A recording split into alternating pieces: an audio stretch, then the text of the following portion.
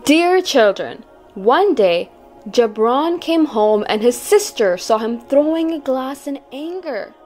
She asked, "Brother, what happened? What is this action? Who will pick up these broken pieces?" In anger, Jabran replied, "You pick them up." Saying this, he went to his room. Hearing the sound of glass breaking, Jabran's mother came from the kitchen and asked, "Who did this?" Jabran's sister, Javeria, replied, "Mom, Jabran came home angry and threw the glass." "All right, let me see," said Mom. Calling Jabran, she asked, "Son, what happened?" Jabran replied, "Mom, today I didn't play well and I lost. The boys made a lot of fun of me. I was very angry with them. I didn't know what to do, so I came home and I threw the glass in anger." Mom called Jabran closer and said, "Son, we need to learn to control our anger. Everyone feels anger inside, but if we don't keep it under control, it can cause us great harm.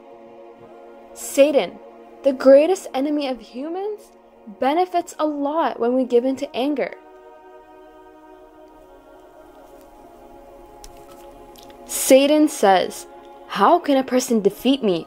When he is happy, I enter his heart, and when he is angry, I fly over his head.'"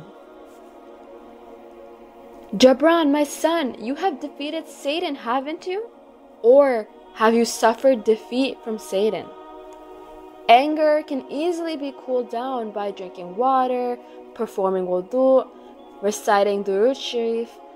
Understand that you have made yourself stronger than others by controlling your anger. Now no one can hurt you.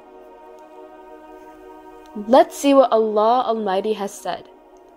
"Those who spend in Allah's cause during ease and hardship, and who restrain anger, and who pardon the people, and Allah loves the doers of good."